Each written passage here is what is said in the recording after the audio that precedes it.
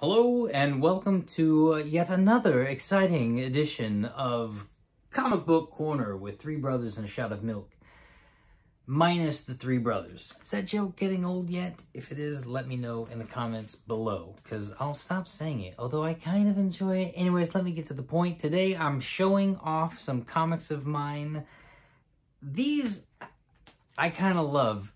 They are the variant editions of the Superman 78, #1, and the Batman 89, #1. Batman 89.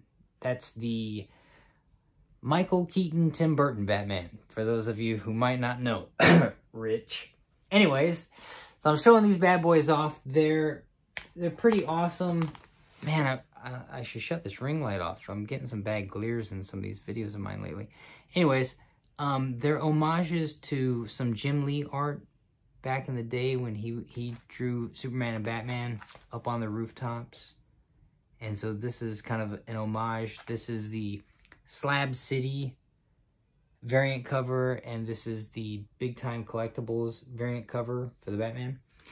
They're not super valuable yet, but they're, I mean, relatively valuable for a new comic. They're about $100 a piece, somewhere in the $80 to $100 range a piece if you're trying to go for them. If you're trying to sell them, you probably sell them for a bit more because they're really kind of hard to come by. I just had to have them in my collection, though, because I'm a huge Jim Lee fan. I think his art is incredible. And these covers, the Jim Lee covers, are so iconic that to get Christopher Reeve's homage in the Jim Lee style and Michael Keaton homage in the Jim Lee style, I had to have these things. So, boom, they're my